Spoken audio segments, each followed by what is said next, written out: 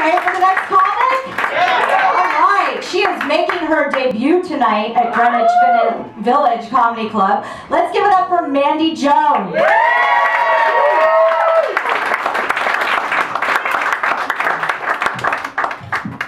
How's everybody doing tonight? So I went to the car dealership the other day.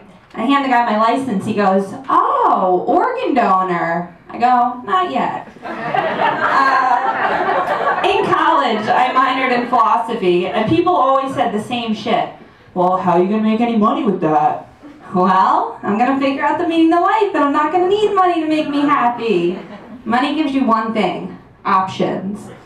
So early in my relationship, my fiance says to me, "Ew, old ladies have beards." I said, "Young ladies have beards too. We just maintain them."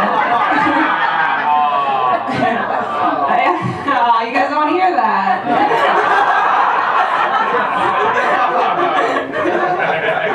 Sorry.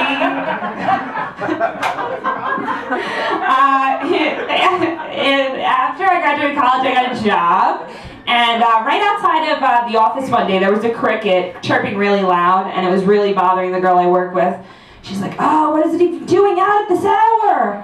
I said, "It probably has rabies." And she didn't laugh or attempt to laugh to show that attempt at joke making. Yeah. So my boss always says that Mandy Jones sounds like a porn star's name. There clearly isn't an HR department at our office.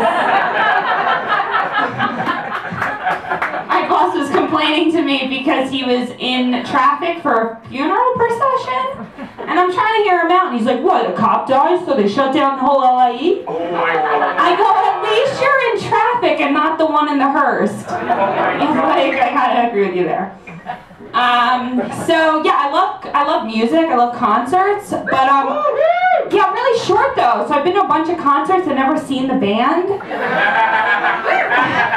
And one of my favorite things to see though at concerts is you see hot girls posing for creepy guys with nice cameras, because it's like, honey, that's not going in a magazine. You show off that later.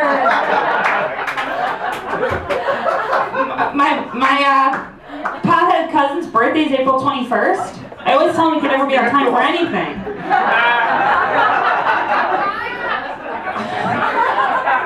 If you can't remember if you took a bong rip or not, take another, just to be sure. I was so high the other day, I went to put the bong back in the fridge. I love my family, they're really funny.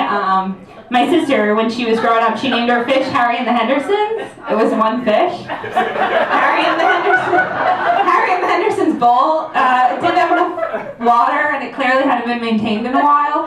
So my uncle says, "What did the fish do?" My family's really big and apparently full of gamblers, because for Christmas, they don't even get cards, they just buy stacks of scratch-offs and hand them out to me. Yeah, so I tell my uncle, I'm like, "Yeah, my sister won on that one, that scratch-off you gave her." He goes, "Oh, tell her I meant to give that one to you."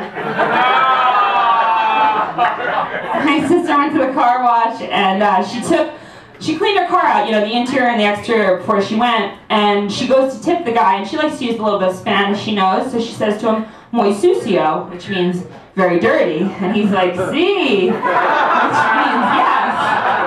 So she gets in her car and looks in her rearview mirror, and one of her thongs is on the back seat. It must have gone left in the car, and she's saying to the attendant, "Very dirty." I was at my dad's one day, and we took my car to get food, but he drove. So while I'm saying goodbye to him, I'm holding the button, you know, so I could buzz back as close to the steering wheel as possible. And he says, "All right, honey, text me when you get to the wheel." We were looking at pictures one day, and my dad holds up a picture of me. I'm 5 years old, I have my Easter outfit on, and my bunny. He's like, "Oh, honey, I love this picture of you. You can see my truck and my Impala in the back."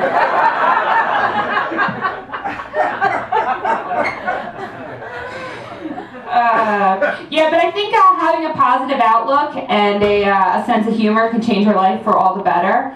My aunt had said to my grandma, "You're a glass half full kind of person." She goes, "I like to think of it as pretty much to the brim."